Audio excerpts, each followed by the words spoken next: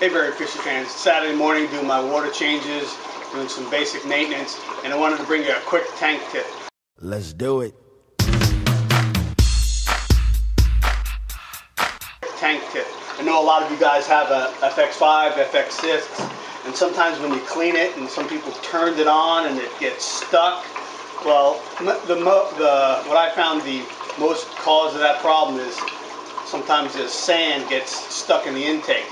After you remove your media, what I like to do is this, is I have a little hose, and I just want to make sure that the intake tube is clean, and I have a little cleaner, clean that out, just go back and forth a couple times, but really what cleans it out is this. I like to make sure nothing gets stuck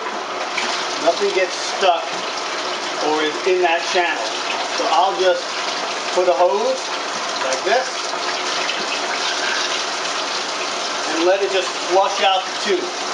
Just kind of a little messy, but you know, there's lots of ways of doing it. You want to make sure there's no sand in the impeller. Anyway, just want to bring you that quick tank tip. Thanks for watching, Very Fishe fans.